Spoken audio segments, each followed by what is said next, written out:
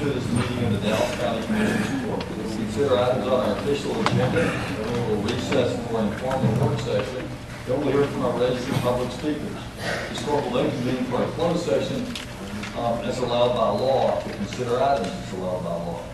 Before we tend to today's business on the agenda, I want to take a moment to address our decorum policy and make sure everyone is aware of what the rules are and what is expected of them. First of all, none of us want to repeat what happened last Tuesday, not the commissioners nor the public at large. Dallas County citizens deserve better, and we'll all have an opportunity today for a civil dialogue. I'll protect the rights of the registered public speakers to express their opinions, as freedom of speech is important in our democracy. We all must express ourselves in a civil way in keeping with the long-standing rules of law that you and I have inherited and are bound by, and that I've taken an oath to enforce. I want to now read for you that portion of the rules that those of you sitting in the audience and not speaking are also bound by, so that you will be fully aware of those. They read as follows. Citizens and other visitors attending Commissioners Court meetings shall preserve order and decorum and shall neither by conversation or otherwise delay or interrupt the Commissioners Court any person making personal, impertinent, profane, or slanderous remarks, or who becomes boisterous while addressing and or attending the Commissioners Court meeting shall be removed from the Commissioners courtroom if security is so directed by the presiding officer. Unauthorized remarks from the audience, stamping of feet, whistles, yells, and similar demonstrations shall not be permitted. By this I mean, if you disagree with the rulings of the chair, or agree or disagree with the speakers that you will hear from today, if you audibly yell your approval or disapproval, I will strictly construe and strictly enforce these rules. I want to forewarn you of that.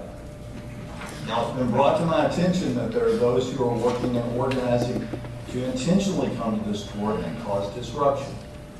For example, I've been provided with a flyer regarding a boot camp that's being held by a local political organization that will take place this weekend.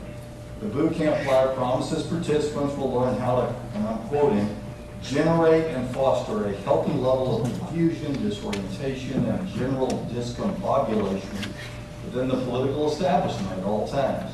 Now, this may be acceptable in a political rally, but it is not acceptable in this court. Let me be clear, we will have order in this court. Attempts to generate and foster confusion, disorientation, or disruption will not be tolerated. Commissioners will be orderly as well as the public. And to this end, we will brief and pass a decorum policy today covering the 5 members of the court. Essentially, it will hold us to the same standards applicable to all of you that are in attendance. I want to say that I'm very proud of the bipartisan way that our 5 members of this court have worked through this and many other difficult issues in my brief time on the court, and I thank each of you personally for your support in a difficult personal time for me. Finally, I want to remind all of you that videos of racial tension and other foolishness created in Commissioners Court today will only serve as an impediment to our chambers of commerce, our business communities, and this court in our efforts to attract and keep corporations relocating and expanding here in Dallas County. And it's naive to think that our competitors won't use video clips in order to best us in this battle for all important jobs for our Dallas County taxpayers. With that in mind, let us continue with the business of the court. We have a resolution today, and I recognize Commissioner Dickey. Thank you, Judge. I appreciate it. And I wonder if Lieutenant Jerry Kitchens or anybody here with the Clean Air Task Force, anyone from the COP, would come forward. Thank you, Lieutenant Kitchens. If I may read this resolution, we've been asked by legislators in Austin to pass this resolution for our court so that we can continue to get clean air funding in Dallas County from the state. Whereas the U.S. Environmental Protection Agency has designated the 9-county area, Collin, Dallas, Denton, Ellis, Johnson, Kaufman, Parker, Rockwall, and Tarrant counties as non-attainment under the 97 8-hour ozone national ambient air quality standards effective June '04. And whereas EPA reclassified the North Texas 9-county non-attainment area from moderate to serious classification, requiring a state implementation plan revision until June 2013. And whereas EPA is anticipated to announce a new ozone standard by 2011, which is going to be much more stringent than the 97 one. During the 80th legislative session, Senate Bill 12 expanded the low-income vehicle repair, retrofit, and the accelerated retirement program, and increased statewide funding for implementation of local initiative projects, including emissions enforcement programs.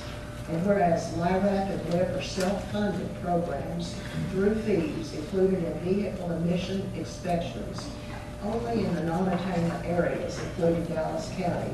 And whereas Dallas County created the Dallas County Sheriff Emissions Enforcement Program by utilizing these funds and is successfully removing high-emitting vehicles from our roadways.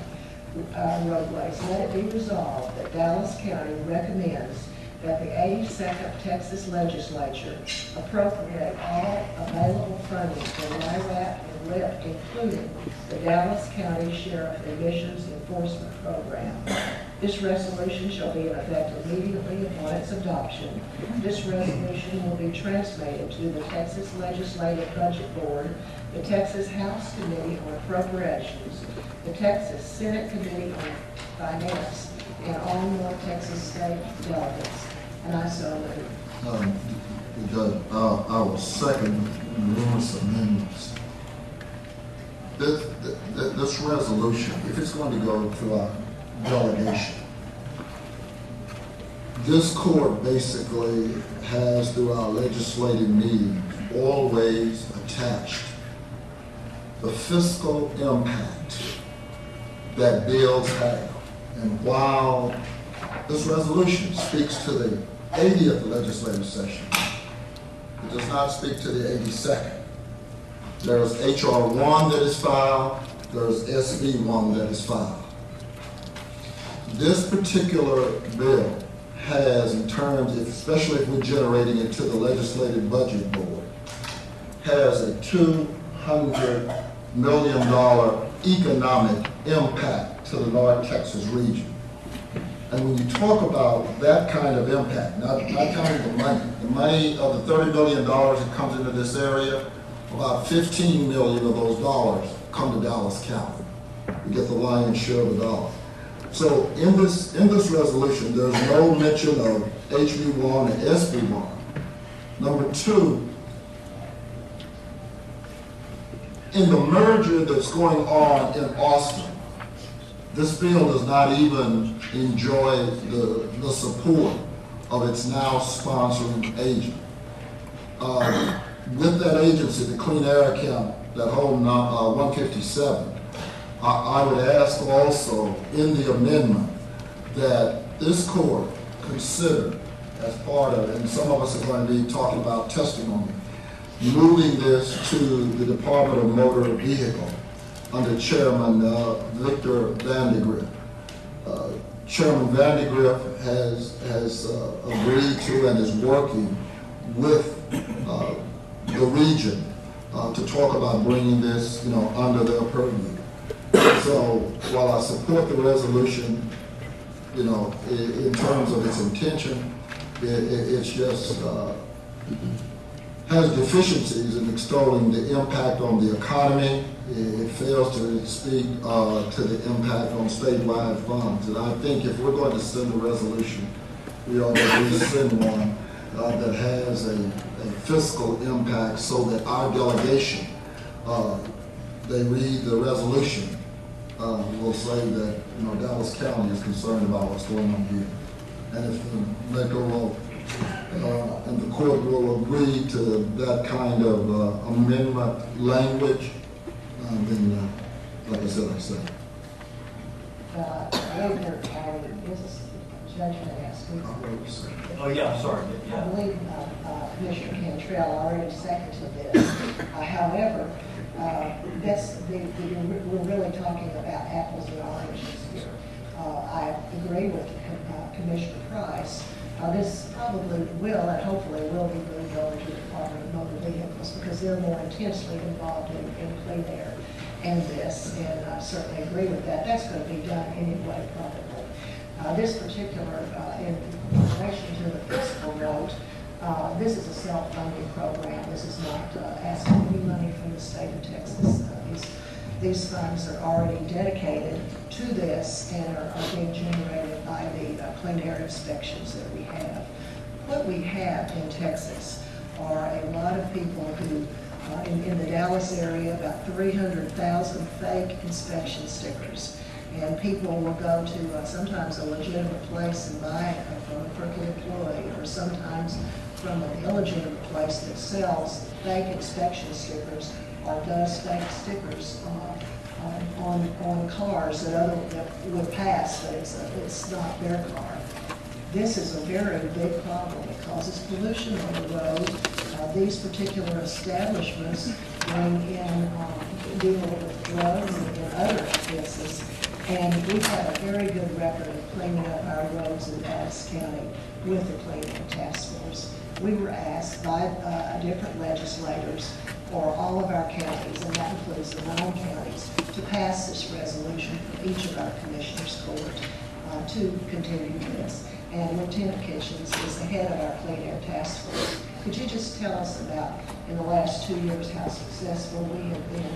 Excuse me, Judge. The court is still, and the court is still discussing. All right, but I'll give you an opportunity to ask him questions if you'd like to make a comment first, because I do have a question for Shaq himself. Usually when we give a resolution, this person will speak. Mr. Price, did you want to make another comment? Because I've got a question of staff.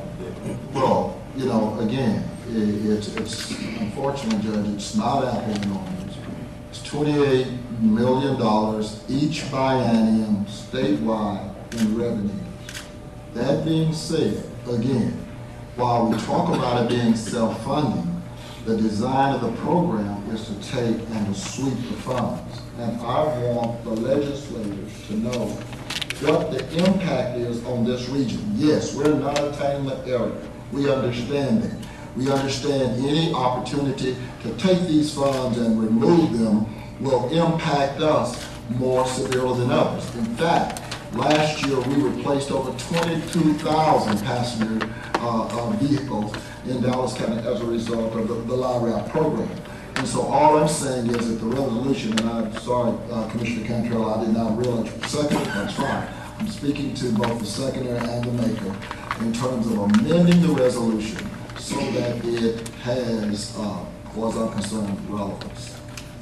And with that in mind, and I'm going to give you an opportunity to question Kitchens, but I've got a question, Daryl, Brian, whoever can answer this. What is how onerous would it be for us to attach a fiscal note to this if the maker and second wanted to accept that as a friendly amendment? Probably just add that language to it. Given that, with Executive agrees. One of the things that we have is not just necessarily the sweeping of the money. What they've historically done over the last 3 or 4 sessions is we charge the money, they put it in the account, and they balance the budget on it. They don't appropriate it. So, the more we have in there that shows the economic impact to this region, I think clearly is will do nothing but benefit the resolution. So second degree is on the maker. And I agree, because one of our big problems down in the legislature has been that we're in this dedicated self-funding program will be used for something else. So I will agree with that. Yet another example of all bipartisan working through things, and I appreciate everyone doing that. So It may not hurt to have a Republican measure remover. So I'll withdraw my second, allow Commissioner Price to be the second, and look at that going forward. With the I'll friendly be more than amendment, I happy hear to do the second. second. I hear Commissioner Garcia is the second. Did you want to ask that question of Lieutenant Kitchens, or are we ready to vote? Well, Lieutenant Kitchens, would you make a comment about? Yes, Commissioner. Briefly, the program is funded by these dedicated funds, which are collected from a fee, not a tax, from inspections here in Dallas County. Over the last 3 years has been successful in improving our air quality to the point that in last year we only missed attainment by 1 part per billion, and we were successful in removing 18 tons per day of NOx out of the air, drastically improving the air quality. Also, the emissions program here in Dallas County, we've seen a 55% reduction in the amount of fraud within the program, which contributes to the improvement of the air quality here in the region. Thank you. I just want to say that while we know that we still have a long way to go, a long way to go, I mean, this is a step in the right direction. And I want to commend all my colleagues that have been working with this, and of course now that the Sheriff Department has this purview. I mean, we really want to continue to work with Commissioner Vicky, the Sheriff's Department, and my colleagues. So I will definitely second the resolution with the amendment of putting the language on the back. I think it makes sense and it's the right thing to do. They need to realize how much, Dallas County will be impacted after all the events we have done. So thank you to the board. All right, well, we got a motion by Vicky, a friendly amendment by Garcia. All those in favor? Motion unanimously carries. We will now consider item 8, the consent agenda. Is there a motion on the consent agenda? All those in favor? Item 9, HRPs. Is there a motion? All those in favor? We will now consider orders 10 through 40 with substitutes for 15, 19, 29, and corrected court orders for 40, and addendums A1, A2, and A3. And I'll move that agenda with the substitutes for 15, 19, for the A1, A2, and A3. I just want to discuss on 20, I will support second motion, and would like to discuss 25 and 26. And I would like to discuss 19 and substitutes 19. Why don't we start in the numerical order? That's all right. That's fine. 19. Thank you, Judge. Mr. Garcia, did I interrupt you? Substitute 19 approved the creation of an IT Executive Governance Committee. And that stated that until we get a CIO, that's the head of our IT, we don't have that in Dallas County right now, and it's a pivotal position.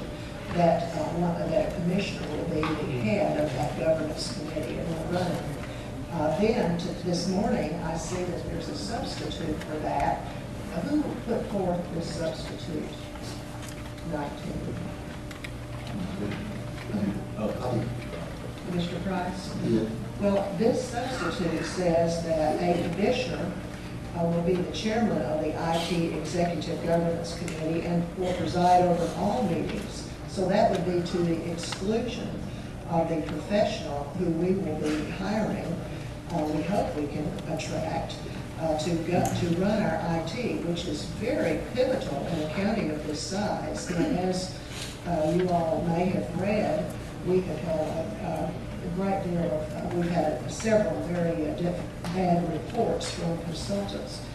I would just suggest that this court revisit this and think about when we do hire a professional, that professional should chair this committee. I believe it will have a chilling effect in job search if an individual commissioner who's not a professional in the internet area is in charge of the committee, because more than governance, it's really in charge of a department in Dallas County. And board and staff, we are the board, We do governance as a committee of the commissioners, but we have professionals who run the department, and there should be a differentiation in those places. So I will be voting against substitute 19, and I hope others will consider going back to 19 as it was stated, in which when we do get a CIO, that person will run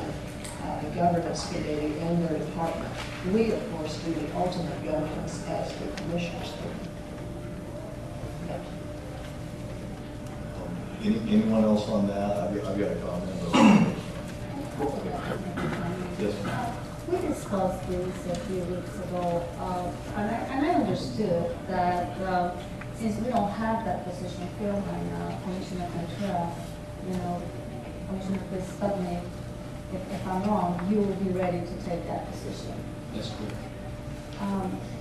So in the meantime, still the rest of the court order stays the same. And if Commissioner Dickey, myself, or you're thinking Commissioner Price wants to attend, by invitation, we can go to, we can attend, Also, right? the invitation is held in the courtroom, 8 o'clock on Tuesday mornings.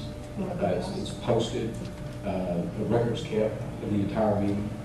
And one of the things that this committee does, and that you'll see, nothing takes place in this committee that does not come in front of this court, that is briefed and in court order. We also produce an agenda for that particular governance committee. But this committee basically looks at our IT projects on an enterprise-wide basis, not a separate department basis. So it takes a different approach, and when we talk about prioritizing and ranking the projects and basically settling disputes between departments as we look at it enterprise, and sets kind of the direction that we go with the approval of the Commissioners Court. So nothing's done through that committee that's not brought back here and approved by the entire court. And once the CIO position is filled, you will let us know in case that you do not want to chair that committee anymore, or, if you want to change this.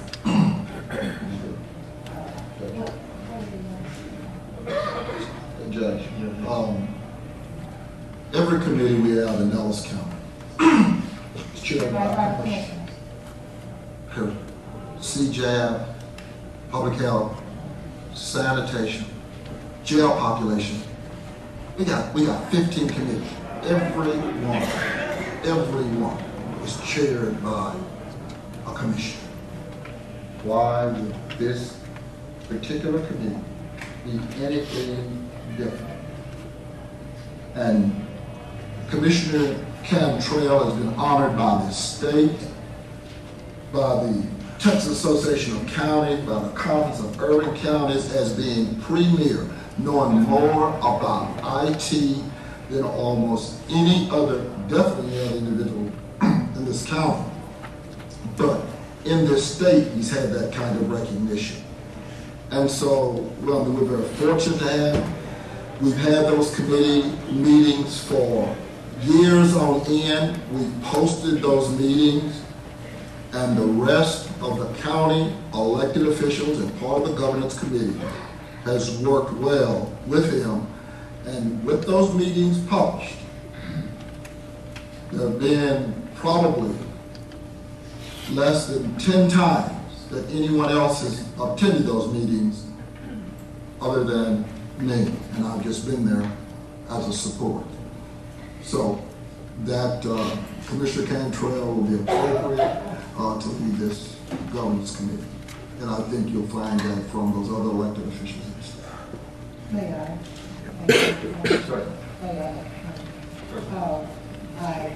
I respectfully disagree with Commissioner Price, although Mr. Cantrell is very knowledgeable about IT and very interested in that.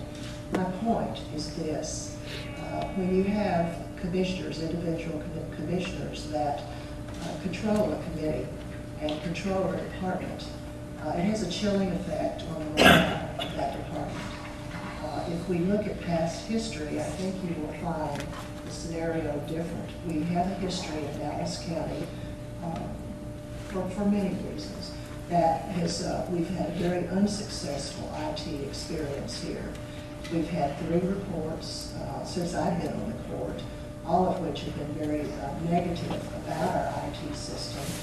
There's an old saying that if you continue to do things the same way, nothing's going to change. When we do hire a CIO, that person needs to be in charge. They don't do a good job, you let them go, but by the county, they need to run their own ship. That's been a problem in the past. Well, and, you know, I'll weigh in on this to this extent. I have shared Commissioner Dickey's concerns and the concerns of all of our commissioners with the past failures of IT. I'm pleased with the work that Tatum has done. This is the sort of performance-based, top-down, thorough review of a department that we need throughout the county with our departments, but we can't afford to hire consultants at $75,000 a month to do it, so we have to do that process ourselves. I think we are going to see 99%, if not 100% of Tatum's suggestions implemented. I do want to mirror things that a couple of my other colleagues said. One, we don't have any committees that aren't chaired by the elected representative commissioners, and I don't want to make an exception. But I do want a strong CO that runs that department. I also want to mirror that in my brief time here, what I've seen from Commissioner Cantrell is an incredible passion for IT and for helping right the ship, and I feel like he is the right person for the job. My interest, and I've made public that I will attend those committees as somewhat of an ex officio member, is by no reflection any concern I have for any commissioner or any member of that committee. Is that I see IT as even though I'm not very tech savvy, I see IT as a possibility for savings because we have to learn to do more with less, and we're going to face a tough budget crunch. But hearing your concerns, Commissioner Dickey, and sharing a desire to see IT righted, I want to stick with our longstanding practice of keeping elected commissioners as chair committees. Everybody having said their piece on that, so yeah. I would like to add just something for the record, because I do listen to Commissioner Dickey's concern. However, IT is a department that it needs to be moved forward. There's not one week that I don't hear complaints about our website, about problems with the way we operate, without efficiencies, and people wanting to connect in a very direct way. And at this point, after the briefing, and without having a CIO officer yet, I definitely, Commissioner Dickey, going to support this, and Commissioner Cantrell to chair that. I think if anything else, it's time to move on. It has been a problem with the county, as I understand, for years. And I feel comfortable that we will have the opportunity to go to those meetings if there's something that we really need to move forward. And with that, Judge, I hope that we all can work together and be ready to move this forward. Right. We want to call that one for a vote, or shall we move to 25 and discuss that? No problem. Second. All those in favor? Aye. Nay. All right. Record will reflect 4 yeas and 1 nay from Commissioner Dickey. I believe the next thing to be discussed is 25. Yes, Judge, colleagues, I just pulled this item because as I was looking into the briefing that we got about the replacement of the Henry Regional Center building that we discussed last week, I was a little concerned about the fact that the court here that it was $200,000 versus $400,000 to replace the whole system. And I was incorrect, right, Mr. Martin? Correct. Actually, 400,000 was a bid also only for the front end of the system. Well, and yes, please, if you can. Can you explain to us, to the audience and the court, what happened last week and what were the changes? what's the guarantee, which was my question to you last week, the guarantee. First, let me apologize for confusion. Your question was how much would it cost to have replaced all of the entire system? And the information that came back was construed incorrect.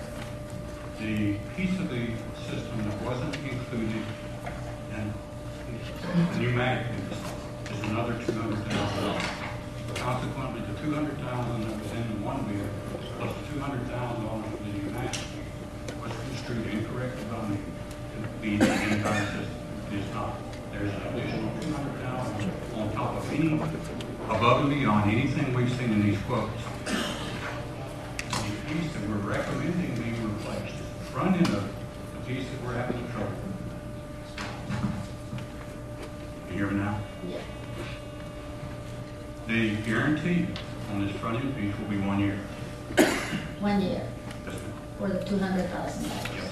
Did we ever find out how much it will be to replace the whole system? The budgetary quote I got shows $200,000 on top of anything that we see here, for a total of $600,000. $600,000. Okay, gotcha. We will look at that under the engineering services contract.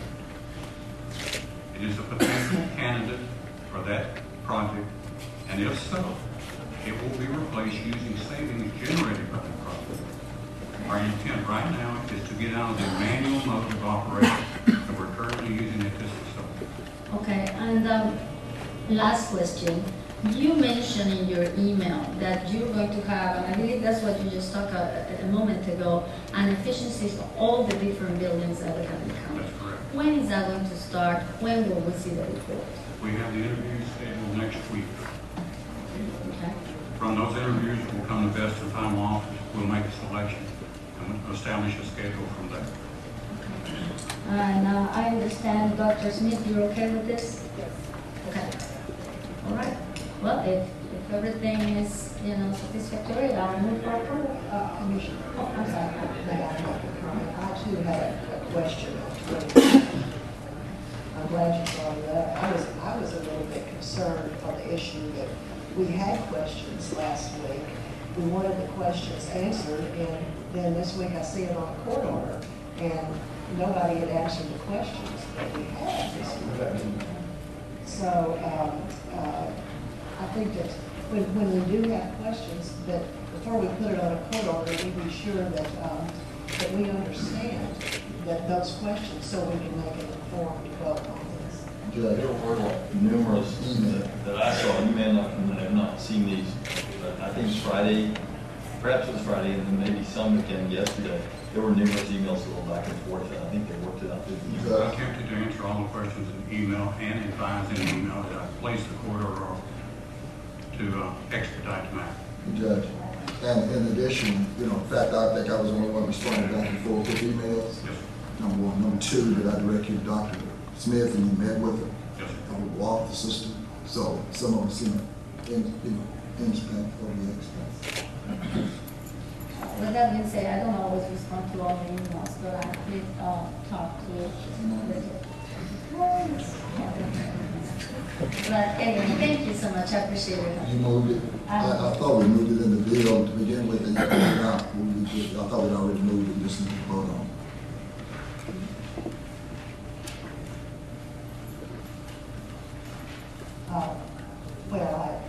There were emails, but I think when there's that much question in court, that there needs to be a little dialogue. It's like I talked to some of the staff sometime, and they said, oh, I sent an email. Well, that's a passive form of communication. Sometimes it's good to give a heads up and have some communication. There's so many issues that we have. I was just a little troubled that two of us had really asked some strong questions, and I knew you had some concerns, Dr. Smith, and so to just see it on the court order without having any conversation about it just troubled me a little bit.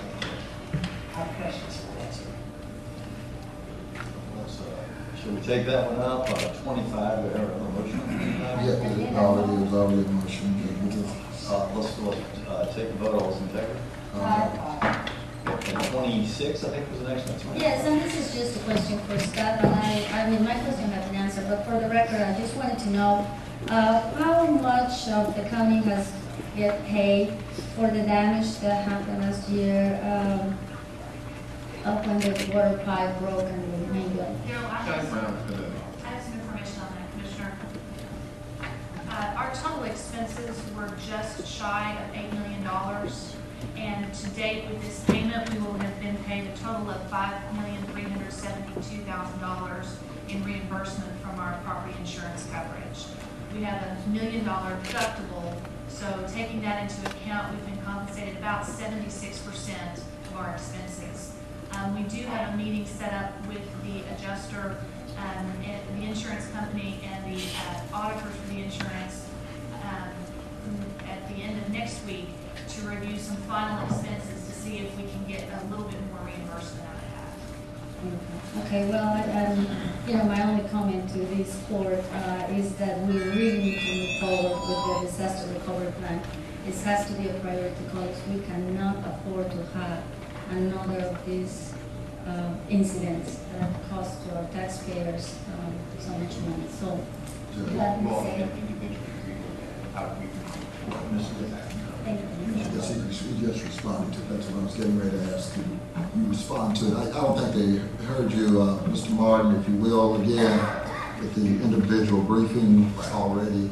But Tatum and Rodney Christian have individually briefed you all, I believe, on the disaster recovery plan. If not, they will be coming around for final briefings and all that. And we will have a briefing before Commissioners Court within the next 2 weeks on the disaster recovery plan and recommendation from the court on moving forward. And an opportunity, because how we're going to pay for it, depending on what's selected.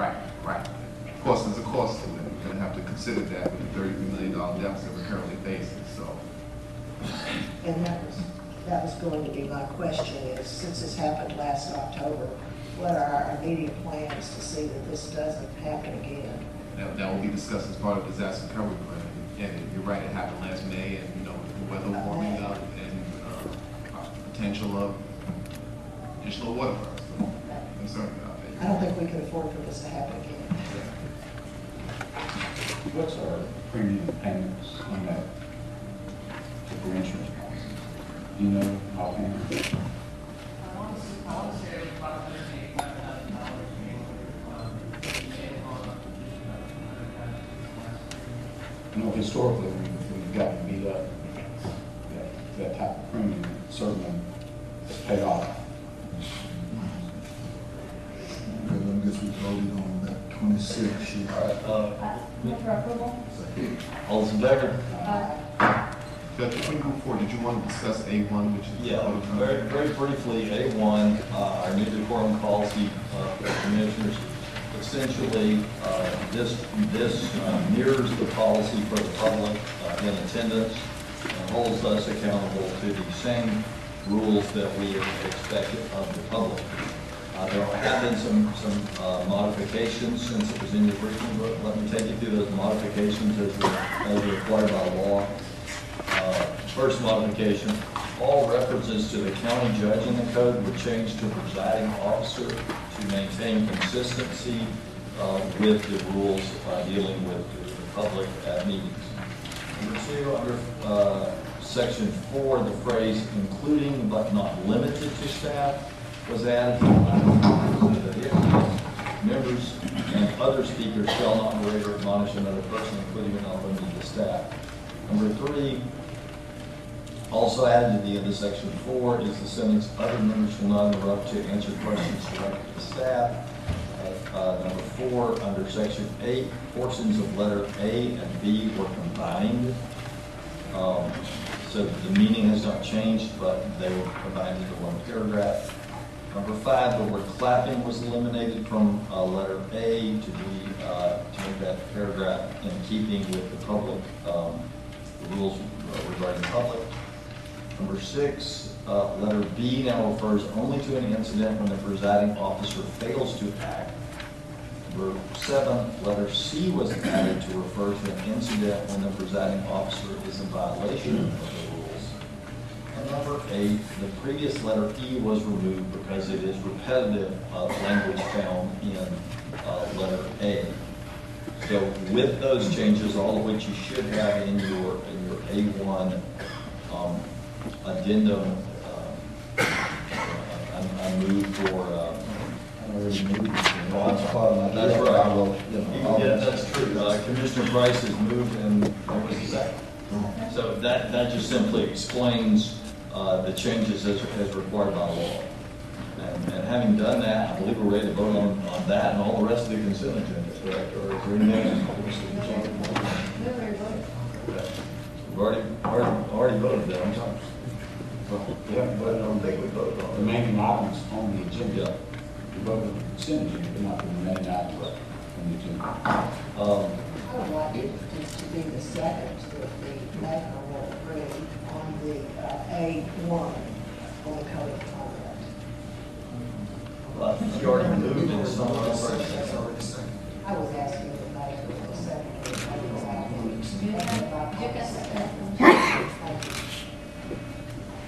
All right, well, all those in favor of what we've got left with the consent agenda? With the agenda. The agenda. All right. You're saying we've already taken the vote? Oh, we have on consent, but not on these items on the agenda. All right, so all those in favor of these agenda items? Okay, so show that as unanimous on the remaining items on the agenda. Okay, so next we've got our briefing agenda. The Commissioner's Court sets for its briefing agenda for items to be considered in a subsequent session. Mr. Martin. Well, Judge Commissioners, item 1, addendum, that court order was on your formal agenda we just discussed. Item 1, Health and Human Services. 1A, recommend approval of the letter of agreement with Reliant Energy for the 2011 Reliant Retail Services Program, Energy Assistance. Item 1B, that court order was on your formal agenda, is item number 33.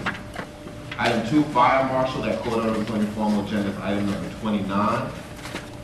Item 3, Human Resources Civil Service. 3A, recommend approval of the MOU for the utilization of the Employment Eligibility Verification System. Commissioner Garcia, did you have any questions on that one? Pretty much I just wanted to be sure because we have had problems in the past with background checks in the history of Dallas County to be sure that we're familiar with the way this company operates, that staff feels comfortable about this contract, and that's pretty much it. I want to be sure that they understand that, we expect them to do a, true background in every single employee. Yes. Item 3B, recommends approval of the reappointment of Harlan Harris and James Mitchell and the appointment of Juanita Nanas to serve as commissioners for the Sheriff Civil Service Commission. Item 4, auditor, that information provided as information for Commissioners Court. Item 5, Commissioners Court Administration, recommends approval of the process described in the agreement for conducting performance evaluations of county department heads and your county administrator. Item 6, budget. 6A is your conference travel and training request. 6B, you have hiring freeze exceptions to the DA's office, district clerk, and the Department of Criminal Justice. And 6C recommends the addition of a public defender, attorney 4, for the 265th Criminal District Court. Judge, Yes, sir. the performance of the reviews, I thought in terms of staff, didn't understand the 360. And I see that that's proprietary. Do you have an opportunity to make any amendments with regards to the 360? Yes, you can, sir. Yeah, you there's not enough law with it. Anyway.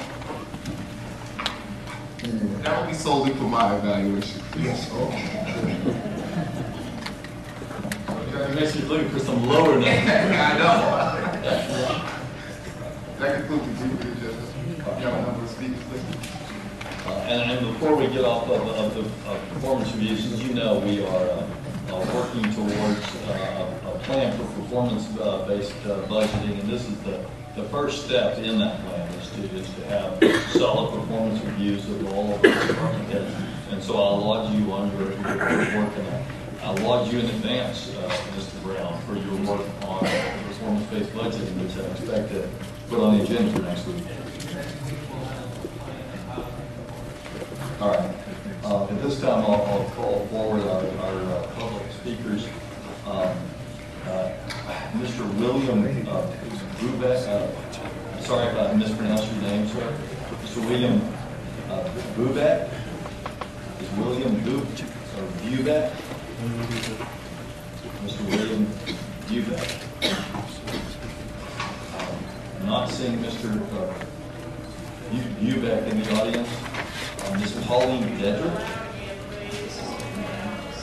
Ms. Pauline Dedrick. Ms. Pauline Dedrick. Miss Lucia Rottenberg. Here you are.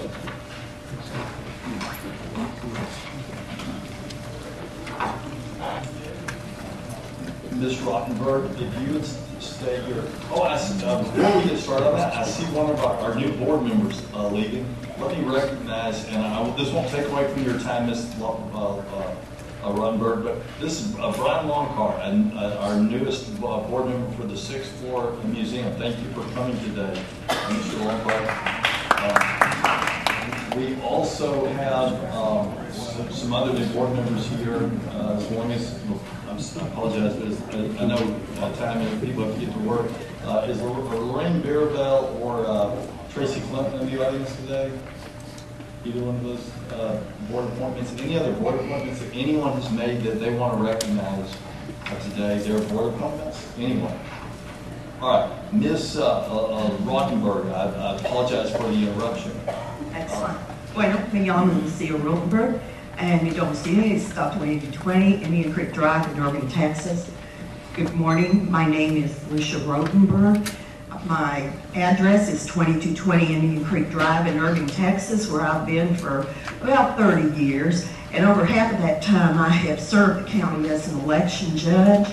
And I just wanted to tell you all how very disappointed I am that Bruce Sherbet was terminated in his job as elections administrator.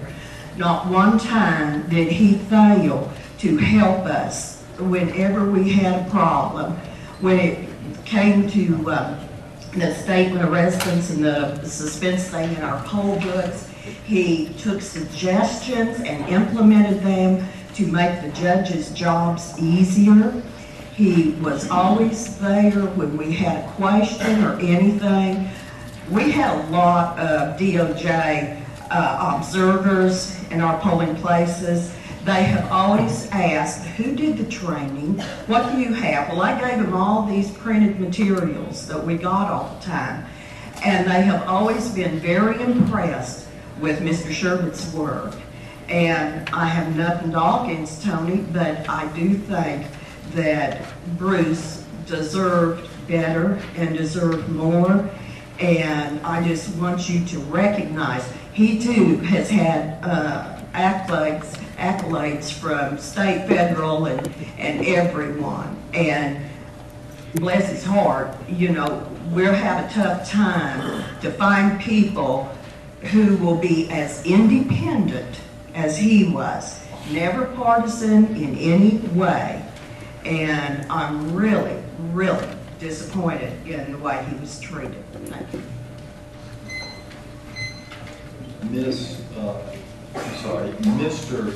Benny Jeffrey, please. Mr. Benny Jeffrey.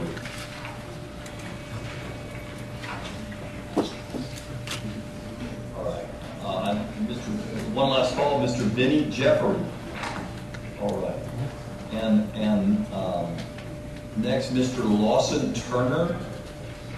Mr. Lawson Turner.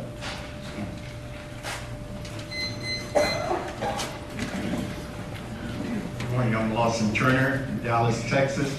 I am an election judge and a precinct chair. And I'm here on behalf of Mr. Price that we feel like that injustice has been done, that he is represented his constituents. And I think everyone, I'm happy to see the resolution that was passed this morning, because I don't care who it is, whether it's Commissioner Price, Commissioner Dickey, Judge, whomever it may be, you can take so much. You can press anyone against the backboard. Eventually he's going to come out. And that's all that has been happening. And for the people's last week to come down and to disrespect Commissioner Price is an insult to the city of Dallas, Texas. And I think that those people should all be barred away. They cannot speak for the city of Dallas. When they say that we're speaking for Dallas. Mr. Turner, I appreciate your comments, but I want you to share, and while I'm talking, give him a little more time, but I want you to shy away from any personal comments on those people, because our rules dictate that we cannot make personal comments about people, and there were, you know, whatever there were, 6 or 8 speakers last week, so we can't personally talk about those people. But in keeping with that, finish your comments, please. Thank you, sir. I say that if we have a new election person, that person, give them that opportunity. And I feel like that if they are not able to do the job, then this is your job, the commissioner's job, to call that person into question and to relieve that person of their duty. It's no different from any other company or any corporation. I served as the Vice President of United Auto Workers. Anytime that we felt like that the chaplain or the civil rights person, we was elected, they was appointed. If we felt like they wasn't doing that job, it was our job to either dismiss them and to replace them. Because guess what? It went on. The job went on. The next person came in, they did just as magnificent job as the person that left. People have to get away from and hung up upon this person is doing this job, this person can't do that job. Give that individual an opportunity. Once they get the opportunity and they do not deliver, then it's time to move on, relieve them of their duty. So with that, I'm asking the judge, please, Commissioner Rice has been elected 26 years here, and I think his constituents, they back him. Please finish your thought, because Okay. the time is right. And I hope that this court would not let anyone come in and disrespect any one of these commissioners. Thank you. Thanks, sir. Judge, if I could have a point of order, just a question, really. When we go through the list and there's, I don't know if we're at capacity and the fire marshals keeping people out, is that? Fire Marshal, did you answer your question for us, please? Are we at capacity? Yes, sir. We are. We are at capacity. Then I would ask for the people that did sign up, if, as we go through and call the names that are not here, here are the people that are in, and then maybe call the hall for the ones that. Oh, that's a great idea. They're blocked out, where they can. That's a good idea. Do I see someone going to call? Yes, sir, we are calling them out. You are calling them out? Oh, okay, Okay, that's being done. just want to make sure. Thank you. Good morning, Oh, all right. Yes, Mr. Jeffrey, we called you earlier. I'm not sure where you are, but go ahead and state your name. Benny Jeffrey. Commissioners, I'm here today just because I want to ask you one question. What is the cost? What is the budget of discrimination? Commissioners, your EEOC determined that Presbyterian Hospital of Dallas violated my Civil Rights Acts of 1964 by discriminating against me and retaliating against me, but failed to sue because of cost. So I ask you again, commissioners, what is the cost?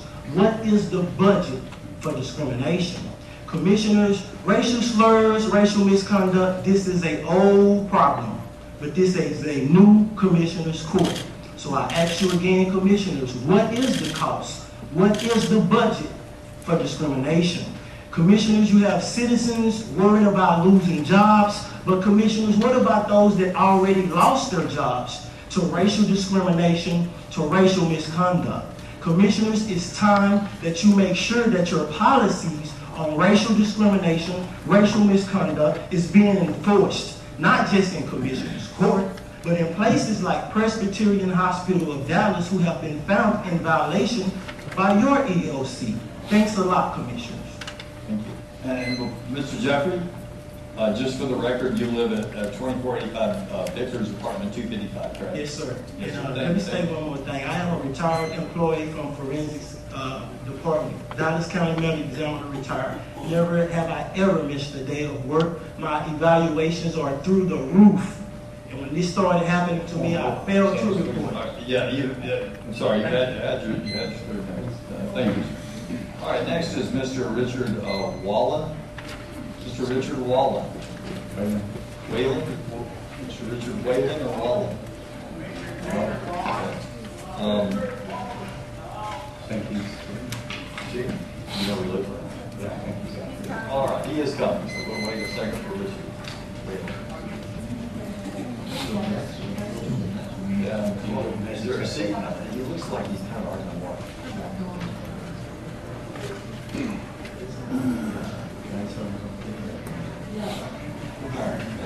You can also read the next speaker, so they can. Yeah, after Mr. Whalen, we'll have Adriana Boyne. If Mr. Wallen is Mr. Wallen coming through? Yes. All right.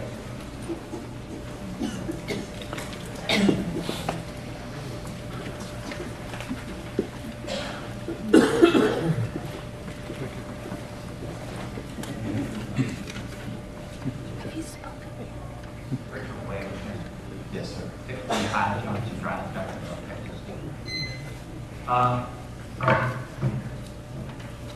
at the public place that I was at for quite some time,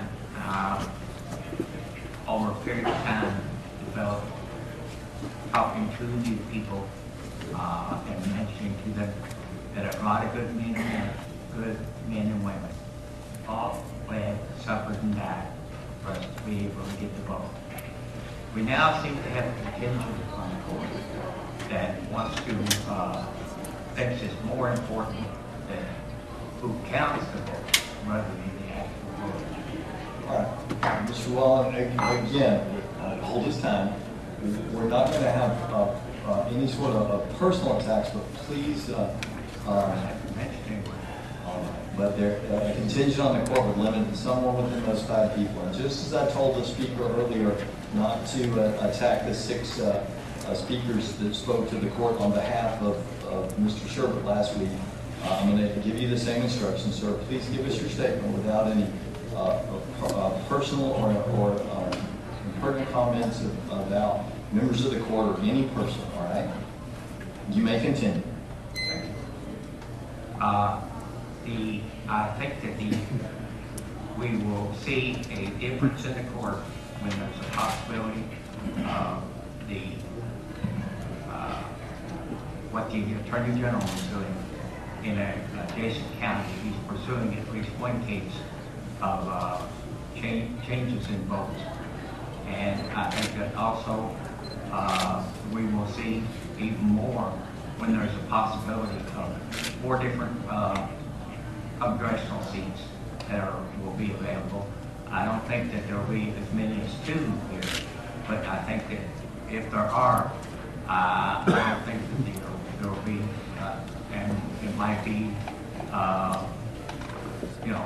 one or another of the spouses on the court or anything like that. But I think we will see with what the Attorney General is doing and our Secretary of State is doing, Andrea Hope, Esperanza Hope Andrea, and I think that these will cure many of the things we're doing. Thank you. Thank you, sir. All right, our next speaker is Adriana Boyne. And after Ms. Boyne, we'll hear from Sandra Julian. So Sandra Julian could be ready to go next. Thank you. Please go ahead. Thank you. It's an honor to be here this morning. Thank you for allowing me to speak to you today. As a U.S. citizen and as a Hispanic, I have concerns about the procedures and contradictory statements made by individuals on this court. I am a leader in the Hispanic community and I stand strong on values. Accountability and transparency are important to Hispanics as well as Texans. My concerns are about the contradictory statements made by certain commissioner and certain judge. Certain commissioners said the commissioner's court has been giving Bruce Sherbert performance reviews over the years. Certain judge said Mr. Sherbert has never given a performance review, and these statements cannot both be truth. The citizens demand an honest answer. To the leader of the Dallas County Commissioner Court, you say that the purpose of the Elections Commission's meeting was to give Bruce Sherbert a performance review. However, the facts speak otherwise. We heard that you did not notify him about the meeting or the purpose of the meeting, and you did not tell Elections Commission that the purpose of the meetings was for purpose review. Sure. All the order is that again, the inference is directly to the presiding officer. Well, I'm continuing to show leniency towards myself, but I will rule with the point of order. Again, as I instructed the two speakers before you, our rules, whether we like those rules or not, our rules state that we cannot have personal statements. So when you're speaking about me personally, can you make it broader into a policy statement? Yes, it is well, to a certain commissioner, when you run for this office, you say that you will fight for Texas values. Estamos observando, we are watching. Without a doubt, Texans expect all of their elected and appointed officials to act with honesty and integrity. Without honesty, the people cannot trust their elected officials. You are a well-admired leader among the Latino community, and you say that you will push for transparency and accountability, and we believe in you. This is your opportunity, if there ever was one. The citizens demand honesty and accountability on the statements and actions of all these courts. The Hispanic population is watching to see if you carry out your promise, and silence is consent, and we want to know where do you stand. Commissioners, you have all taken an oath to uphold the law and to tell the truth. The citizens demand to know the truth. Truth is not a racial issue. It is not a Democrat or Republican issue. All elected officials are expected to carry out their offices with honesty and integrity. If you cannot give an honest answer, the constituents of this county will perceive that you are hiding the truth. Everyone cares about corruptions. Hispanics, whites, blacks, all races and ethnicities oppose corruption. And quoting the leader of this court, we know there is a strength in our diversity and a bond in our shared values. So we just want these values to be shown. Texas demand honesty and integrity from our elected officials. Therefore, we have opportunities like these to express our concerns and ask for transparency, accountability, integrity, and honesty. And as I said before, estamos observando, we are watching. Thank you. Ms. Sandra Julian, please. And after Sandra Julian, we'll have Paula Scoggins. Paula wants to prepare. Yes, ma'am. Good morning. My name is Sandra Julian, 1123 Statler, Duncanville, Texas. I appreciate the opportunity to speak before you today in a matter that is very close to my heart. I'm concerned about the picture that is being presented to the entire country by the County of Dallas, and how the image may affect the events of trust, value, and prosperity in our area. When people across the nation see the disrespect the members of the Commissioner's Court and the people they represent show one another, it's enough to make large corporations think twice before coming to this area. Texas is known as a state that welcomes business, and the Dallas area has had its share of financial support as well as the endorsement of the businesses relocating here. But when citizens of this county yell at each other and show total lack of control, it's enough to make people think twice before investing time and money in the Dallas area. Parliamentary law does not allow for such name-calling, shouting, and profanity to be tolerated. And how do you think such actions reflect on adults when our children will listen to the news and know exactly what is happening on any issue? I'm 77 years old, born and raised in Dallas, and probably older than most of the people in this room. But when I was growing up, such actions would have been reason enough for doing things such as this, as being called on the carpet for our acts. Our parents, ministers, teachers, and especially our grandmothers would have sat us down and explained the facts of life to us in no uncertain terms.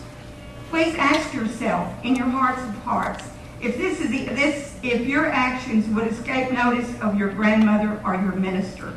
Would you be proud of yourself, or would they be proud of you, or would they want to take you behind the barn and explain to you things in a more stringent way?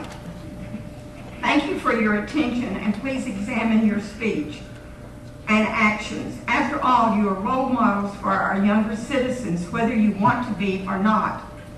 Do you want them to look up to you as leaders who use a proper form of address and proper language when speaking to one another, and will in itself attract other people to our area?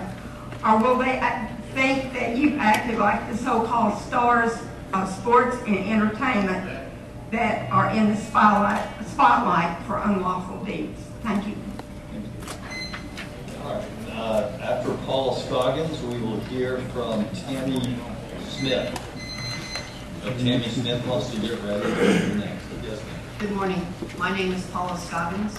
I live at 2613 Country Club Parkway, Garland, Texas. I am a wife, a mother, a grandmother, an active member of a very large church, and I sing in that choir. We all vote, and we demand integrity in the election process in Dallas County. I have a vested interest in the success of my city, my state, my country. My oldest son has been an F-16 pilot for 20 years. My family and I are proud Americans. I have a right to speak. You expect us to refer to you as honorable. We expect you to behave in an honorable manner, and we have a right to speak. Again, that sounds like a personal comment, so I want to caution you. I want you to speak. You do have a right to speak. I protect that, but I want you to not have any personal comments such as that perhaps people have acted dishonorably, because our rules simply state you can't have personal comments. Please continue. What color is integrity? Honesty? Strength of character? Does criticism have a color? Is it only valid if everyone concerned is of the same color? What color is bigotry? Bigotry is a blight on the heart and soul of our community.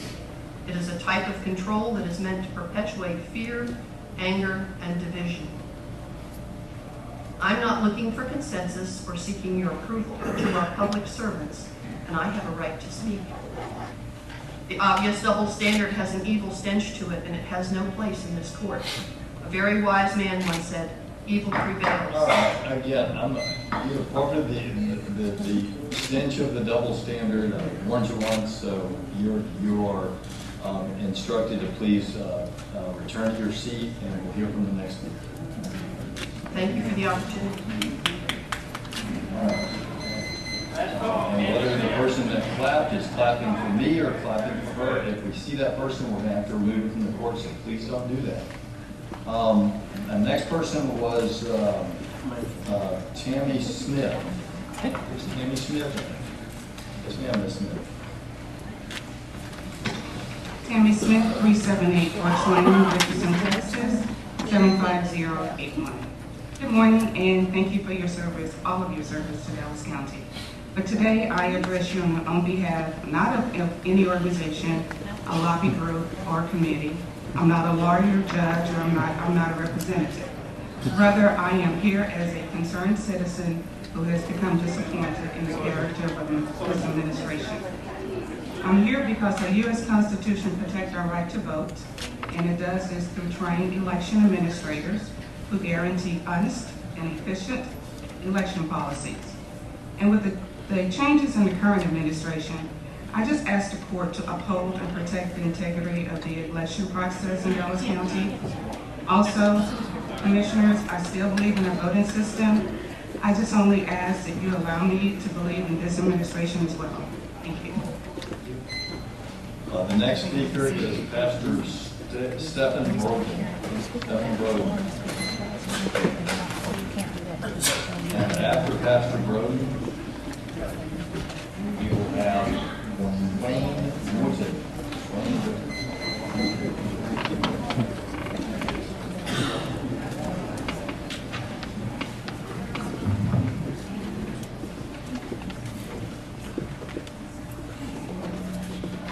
The start of this administration has been fraught with controversy. And certainly Bruce Sherwood's resignation has caused many questions of integrity of this court and the ability of this court to provide the county with a fair and just process in the administration of their votes. The confidence in this court has been shaken by the appearance of impropriety. In the midst of an atmosphere of contention and anger, it is easy to miss what's really important here in this situation. As we work through this antipathy together, there are two things that must be understood by this court going forward. One is that you serve at the consent of the people. Your first duty is to ensure that the business of this court is conducted in a way that fosters confidence and trust in those you serve. It is your duty to ensure that integrity, fairness, and justice is served in the election process, and that all votes are secure and free from fraud. A wise king once said, "When the righteous increase, the people rejoice. But when a wicked man rules, the people groan." I believe we are experiencing a loud groan over this administration. The second is... Pastor, and I'm going to have to warn you, when you connect a Bible verse about wicked rulers and groaning to discussing groaning about this court, you're making a personal statement about this court, and our rules don't allow it. Please confine your comments. And I want to give you the right to finish your thoughts, Pastor, and hold this against this time. But please confine your comments to non-personal statements. Thank you, sir. The second is that this court has the obligation to abstain from the appearance of evil. That means integrity must be an integral part of all that you do. And integrity is when your thoughts, words, and actions all match. As it stands now, the county has a lack of confidence and experience what they believe are words that don't match. And so it is important as you move forward into this administration under a leadership of this court that in addition to the stewardship responsibility as the chief administrator of this court, that you work to gain and maintain the trust and confidence of those you serve. And may I remind some of you who may have been with me during the last election cycle, each time that we met in church. And I remember the testimony of faith and how your value systems were tied to your faith. And your faith connected with the constituents there and won the votes of the faith community. And we expect that you live up to the words that you spoke to us in those churches. And I have confidence that you will, and you will fix the breach of confidence through a pristine application of those principles reflected in your faith. Yes, if I could have a point of clarification. Yes, go ahead. One, if a speaker addresses the court as a whole, I think that should be acceptable. Is it acceptable to address the court as a whole? But if they couch their comments with regards to the court as a whole. It's going to be on somewhat of a case-by-case basis. But what I would find, generically, what I would find objectionable to the rules, and by point of clarification, it's good that we have this discussion. If someone says a group on the court has created a... No, I'm just saying, if you're going to isolate the group, that would be a problem. Address the court as a whole. If someone says the court is a kangaroo court that lacks integrity, I believe you're making a personal comment about 5 people, and I'm going to, unless we want to move to amend these rules, I'm going to apply these rules. I'm just trying to get clarification. Also, with regards to platinum, we took that out. It's not in for speakers, and it's not in, and that was taken out for court members. So I just want to make sure that that's clear. That's not. Is that correct? It's not. We may need to revisit that if it becomes disruptive. It's not in this junction.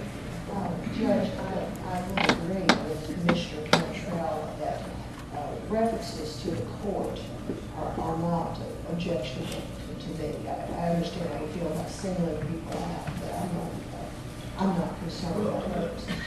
The chair will rule that derogatory references aimed at the Dallas Tea Party, the Commissioners Court, or any group that can be personalized is a personal statement, and I'll strictly enforce and construe the rules.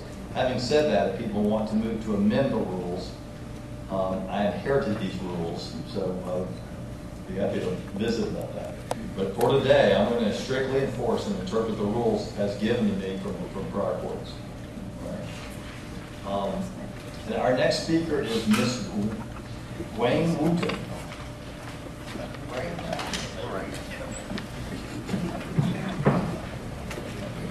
And if Dr. Broden is still in the room, just for the record, Dr. Broden, your address is 111A, the Meadows Parkway, DeSoto, Texas 75115, correct? That's correct. All right. And Ms. Wooten, if you make sure to state for our record, just state your address. My name is Wayne Wooten. I live at 1000 Grisby, Dallas, Texas. First of all, I don't like this building for government. It needs to be moved out of here. This is the assassination site of President Kennedy to me. That's really why I'm coming down here, because it's kind of weird in here. But I don't think our government should be in this building. I just don't think it should be here. I think we should move it out of here. It's scary in here.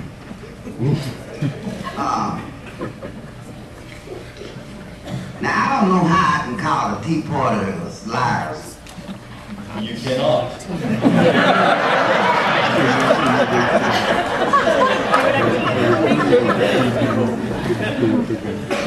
Well, then you can't tell the truth down here. Because they lied. The first Tea Party in Boston, Massachusetts lied on the Native Americans when they said they threw that tea out their boat. They didn't. And now they line on Commissioner Price. All right, Ms. Wooten, I'm sorry, but I'm giving you a warning. Okay, I'm going to take your warning, Judge. But I'm going to have to ask you to please return to your seat. I'm giving you a warning. I'm not disrespecting nobody, Judge. I've asked you to return to your seat. Can you please return to your seat? Well, you can't tell the truth now. Can you help her return to your seat?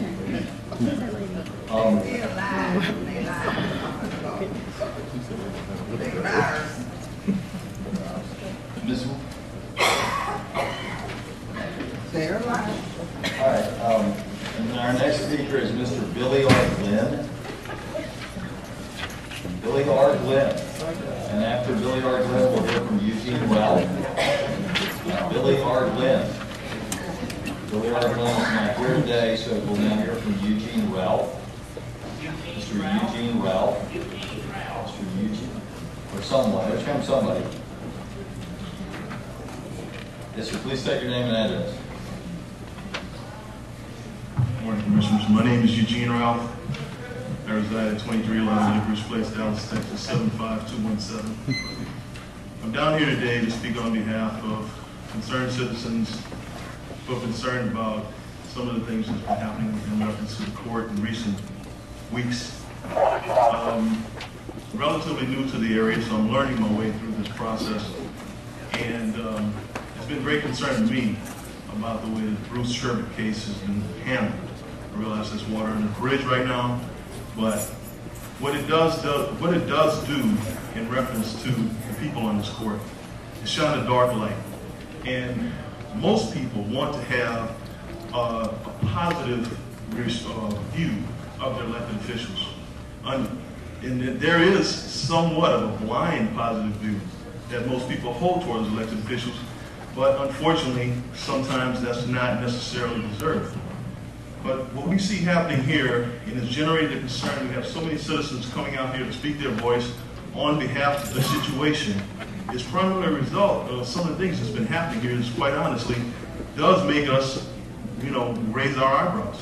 So you know, and listening to the different comments that's been going on, people coming up here and speaking, the primary thing I want to say is that we as citizens do expect to have integrity and honesty as far as what this court does. And we will be watching, and we will hold you accountable. Thank you.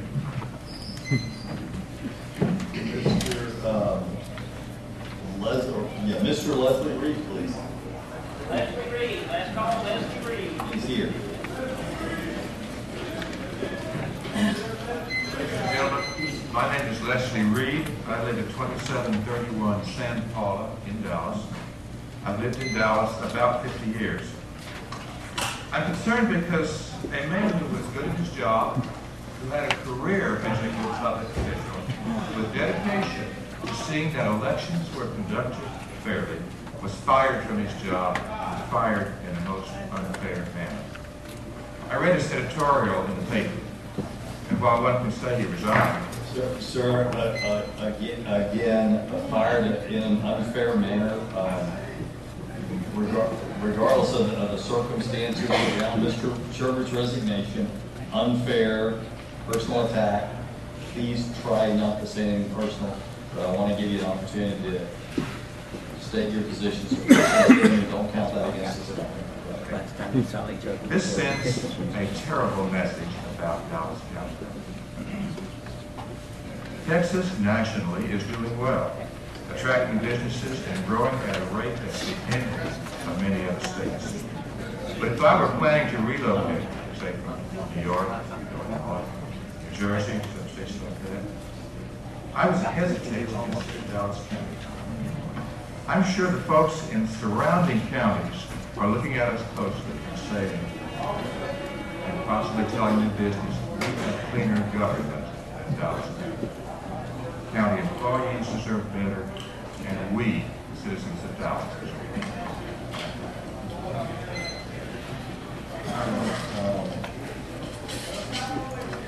That takes us to Ms. Connie Miles. Ms. Connie. My name is Connie Miles. I live at 10706 Royal Park Drive in Dallas, 75230. I want to start by telling you that I'm a little bit confused, because if we can't come here and tell you something that has happened within the court that we're concerned about, what venue do we have? I thought that this was the venue for that, and it seems today that I am mistaken on that. But I would like to know if there is a venue. Do you want clarification? Is this part of your speech, or do you stop it now? Do you want clarification on what you can say, or is that for your? I understand what you're saying. I can say what I don't understand is then where do I have a voice? Because it sounds like today I don't really get to say what I need to say. And so that's really my point to you. But I'll continue. Last week on national TV, something that distressed me played out. And I feel that it made the commissioners look bad. It made the city of Dallas look bad. I believe when you put down any race of people, I don't care what color they are, they could be purple for all I care, it shows your own true colors and how you feel about a group of people. But we all have to one day learn to work together. We can't continue to be backbiting and only working for one particular ethnicity. I think it's time to just put all that aside and quit. Okay, yeah, I find that you're making personal statements about one commissioner based on what was said last week. So I want you to broaden your comment so that you're not making a personal statement about one of our commissioners and still getting your point across. Don't take my comment away from her time. Please continue. I will move to another topic. How about that? At a commissioners meeting recently, I sat and listened to the information about the budget for the hospital that's to be built under the jail. And I've forgotten, it was something like $58 million, it seems like.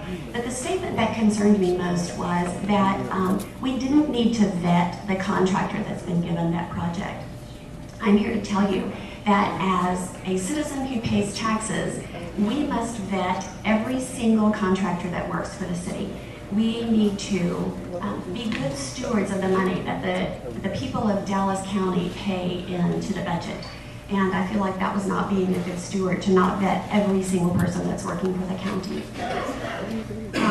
I would say, in closing, if any commissioner is not able to be transparent, if they are not able to protect the dollars of Dallas County, if they can't take criticism without lashing out, if they can't admit and rectify their mistakes, then they need to man up and step down.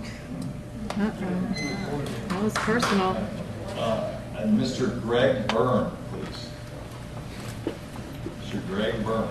Judge, in a moment. I'm speaking globally. I ask, maybe as citizens know more than we know. I did not know we had already done a contract. First of all, it's $48 million, and I did not know. And so I expect staff to give me a briefing. I didn't know we already had a contract. I didn't even know we were even finished with the plan. Oh. But we're also required to follow state law, purchasing. Well, we have a contract for the planning. We had dialogues in this commission court related to the tax code to go out to fund the project, but there's been no dialogue whatsoever about the donor And the reason I brought questions up last week is because I did not feel that the people in the public knew what the $48 million was about. And I was trying to explain that. And obviously, we don't have a contract, but we do have a contract for part of the hospital. And before we start, I want to echo that, and I think I speak for everyone on this court that no contracts of anywhere near that size will ever go out without fully being vetted by this court. Excuse me, Judge, except for sole vendor contracts that we have. They'll have to come But through they the don't court. come through the bidding process. And to the extent we've had a sole vendor contract that's $50-some million, we need to stop that. That's never happened. All right. That being said, that does not count against your time, sir. Please say your name and your address and give us your time. My name is Gregory Raymond Byrne. I reside at 4821 Gaston Avenue, apartment 208, Dallas, Texas, which is part of District 3 of Dallas County. I'm a former Democratic precinct chair, precinct 3208. I've been a Democratic clerk and election judge since 2005.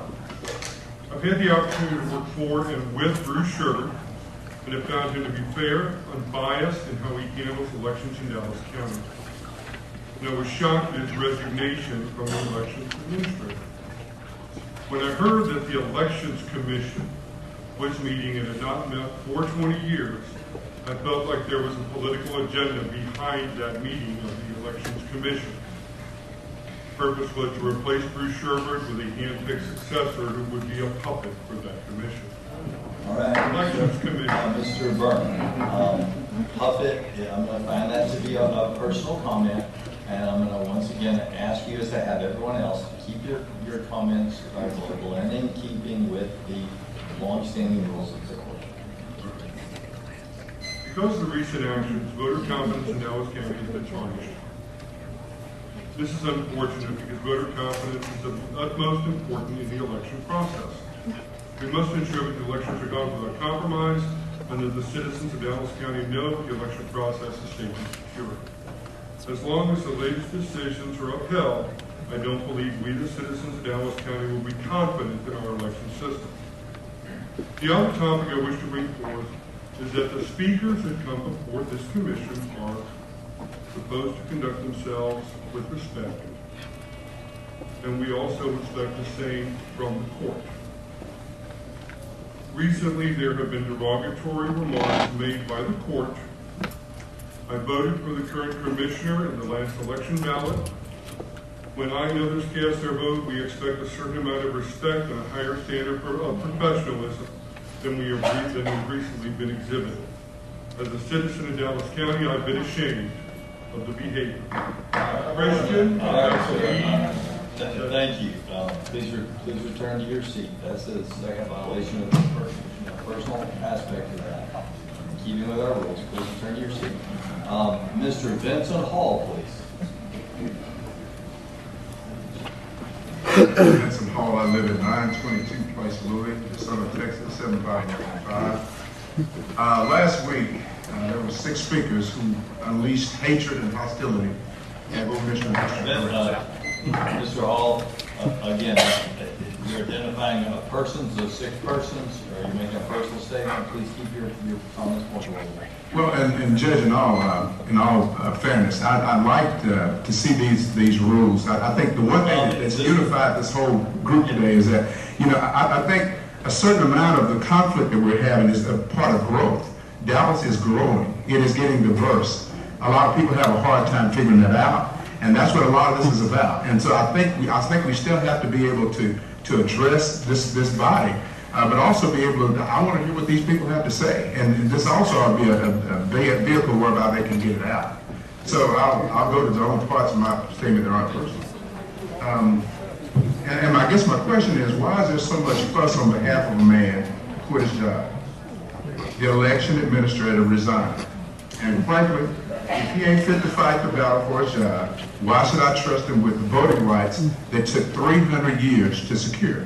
Mr. Hall, again, that is it sounds like a personal statement about Mr. Sherbert being fit for his job. Okay. Making personal attacks. Okay. Well, after 26 years, Commissioner Price is famous at this court for asking 2 questions. Where are the black folks and where is the diversity? That's how Dallas County went from $50,000 in 1986 annually in MWBE to millions today. That's why the boards and the commissions look like they do. Frankly, that's why Dallas County looks as diverse as it has been. And I think his question, since there are 600 precinct chairs last week, and they're all races, where are the people besides the one we saw? Did you say racist? Racist. Yeah, he said all right. You need to return to your seat, I'm sorry.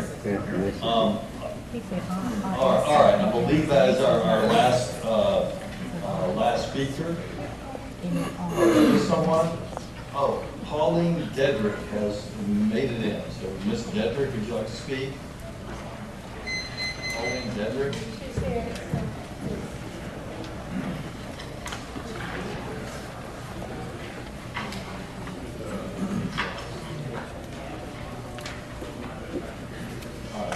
Ms. Dedrick will be our final speaker. Go ahead.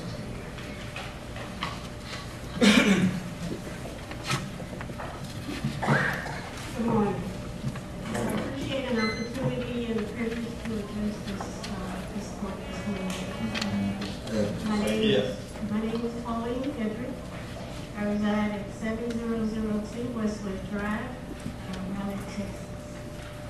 The nation and the residents of Dallas and Dallas County continue to watch events unfolding locally.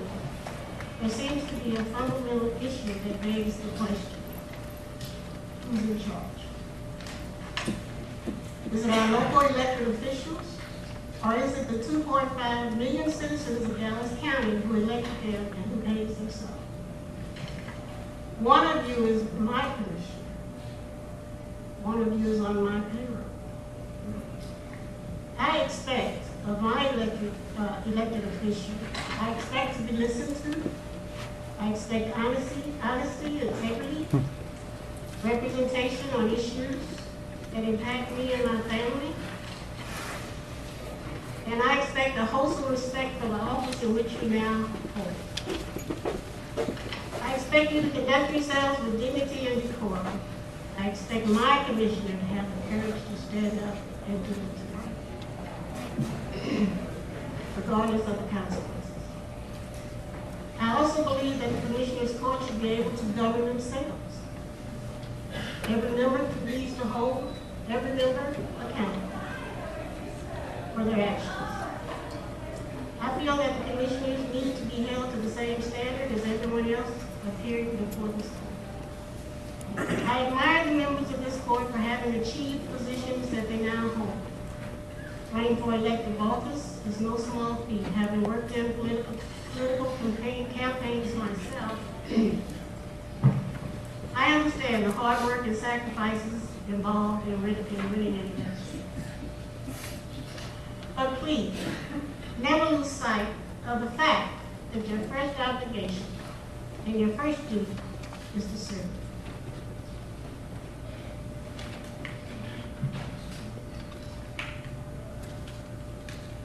The reasons that prompted Bruce Sherbert's abrupt departure are still unclear. One concern that was expressed recently in the Dallas News interview was stated this way. Sherbert said he sat with you and you presented him with a piece of paper to sign. It was essentially his resignation letter. Why would you do that if, as you have contended, the Elections Commission has the right to hire and to fire? In my opinion, that question has not been answered. All right, yeah. Thank you for your comments. This court is now reconvened in public session and will recess for its closed session as authorized by Chapter 551 of the Government Code as previously posted. Any action as a result of closed session can take place in a subsequent open session. Please remember our quorum rules are in effect until you leave this